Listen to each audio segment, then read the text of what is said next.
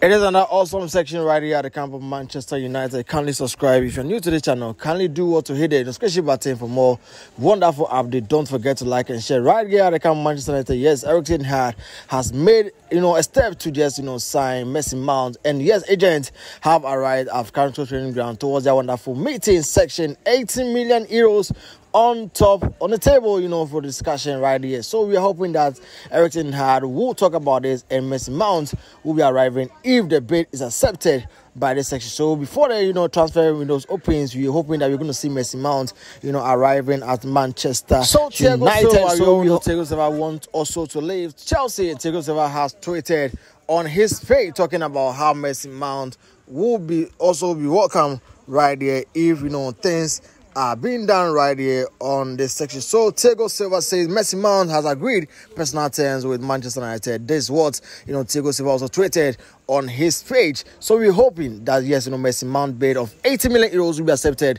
to Manchester United. As yes, Diego Dalot has also signed a 5 year contract with Manchester United. This is a new update.